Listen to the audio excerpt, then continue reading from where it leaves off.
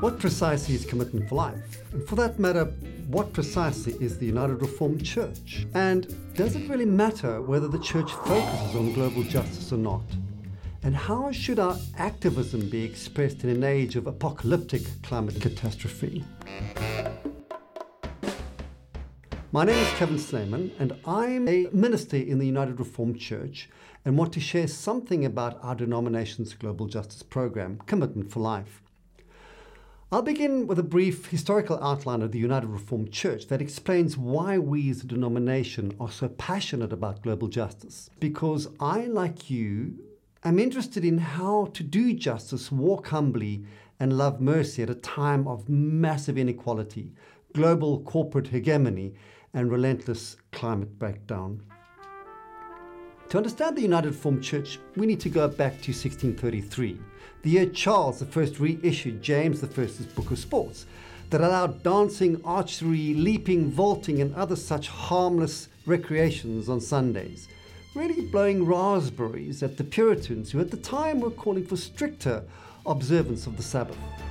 In Wales, the Reverend William Roth in 1638 lost his living as the vicar of Llanfaches because he opposed the local bishop on the matter, leading to the creation of the very first non-conformist congregation in Cymru, which I had the great privilege of pastoring for a few years. Fast forward to 1662 and the Great Ejectment, where thousands of clergy lost their living. This oppression gave rise to a genuine resistance movement against the hierarchically structured church, with its power vested in the elite who ruled over everyone else. Dissenters included the Anabaptists, Diggers, Levelists, Puritans, Seekers, Ranters, and Quakers, people who had the temerity to suggest that those in power did not actually know what was best for everyone else, nor did they perhaps have anyone else's best interest at heart but their own. Really fast forward again to 1972, when some of the descended denominations of those who were early nonconformists gathered into what we now call the United Reformed Church, who at the time had no intention of still being around for a very long time as a denomination, believing that through genuine dialogue and ecumenism, the church would eventually be one. In other words, we must recognize in the very DNA of the URC, there is a desire to subvert the power of elites, to push decision-making power down to the local level, and to show solidarity for the victims of systems of domination and hierarchy. Of course, every URC member will immediately put up her hand and say, we don't always get it right very often. In fact, we have to come to terms with John Calvin's role in the rise of capitalism, his theological justification of interest-bearing debt, and his doctrine of God's election being implicitly used to justify the pursuit of wealth as a sign of God's blessing and approval.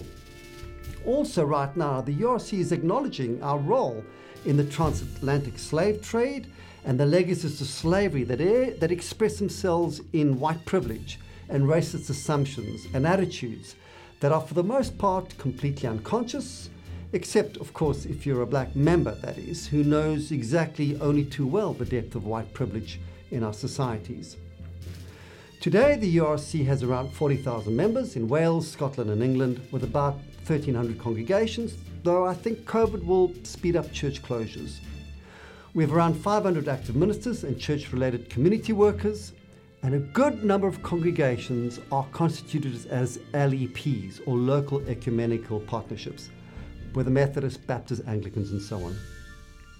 So our USPs include Reformed theology, separation of church and state, vesting power in the local church, meeting and not in bishops and moderators, a strong emphasis on social justice.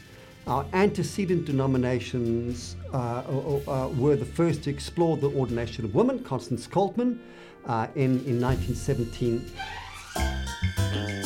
Commitment for Life, then, is the URC's global justice program. Our primary aim is to enable the local congregation to engage effectively with issues of global justice. We focus on placing prayer and advocacy first as we follow in Christ's footsteps towards radical freedom, justice, and fullness of life for all. We work with our partners, Christian Aid and Global Justice Now. With Christian Aid, we focus on 4 regions: Central America, Zimbabwe, Bangladesh, and Israel and the occupied Palestinian territories. Not too sure how long we'll be in Central America, but watch this space. We will help the local congregation to opt to pray for and to support and learn about one or more of these regions. So the origins of Commitment for Life can be found in the energy and the resolve of the 1% appeal, which, as you may recall, was a kind of voluntary tax that we would be given to development of what was then called the Third World or developing nations. We supported the establishment of the Fair Trade Foundation and Jubilee 2000 and other such activities. We're still going strong after 40 years, but we know, in spite of all the energy and all the excitement, in spite of all the activism, all the prayers, all the money raised for development, one look at the deepening levels of inequality for our sisters and brothers in Africa, Asia, and for the Caribbean, one look at the global economic architecture that is ripping through forests and oceans and indigenous communities, well, I think we can fairly say that we have pretty much failed. Development is deeply problematic because it is predicated on an economics of perpetual growth. Wealth disparities have grown significantly worse, natural habitats are being paved over or polluted, and the sixth mass extinction is not going away. And the poorest in Honduras, Bangladesh, and Zimbabwe have to deal with the very worst effects of the climate chaos. Throwing money at the problem of inequality is a little bit like throwing petrol on an oil fire in the hope of putting it out. Our debt-based economics is designed to push wealth to the top. It never ever pushes wealth to the bottom, as much as we try. Exhortations to congregations to dig deeper into their pockets is clearly not going to change the situation. So, what are we to do? What is God calling us to do in the face of the triumph of the market over practically every aspect of our life and our planet? What do we say to our congregations whom we promised 40 years ago that your actions can make a difference? Is despair our only option? Well, as a fervent follower in the footsteps of Jesus, you might have guessed that I don't think despair is in the cards. In fact, I see despair as just another form of denial. I think what we need as Christians is to go back to the Bible, to become still, to listen again to Jesus, who calls us out of empire, who calls us into an utterly new way of seeing and being.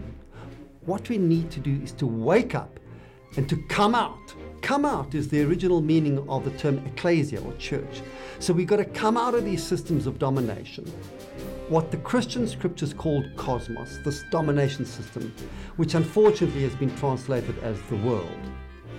We need to come out of systems of empire, just like those early Welsh, Scottish, and English dissenters did that.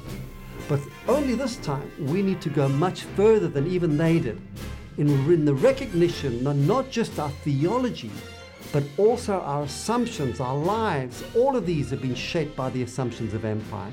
And this includes money, markets, debt, the way we organize nations, the state, democracy, business, communities, churches, and charity. There is not a lot of time to do all of this, and we have to be honest that it may be too late. Certainly if you look at the chemistry and physics of climate disruption. But try we must and will, without stopping our current work that we're doing at the moment. We need to take seriously the pressing and urgent need to reimagine the entirety of our work. I'll leave you with that to think about and to really wrestle with and to pray about.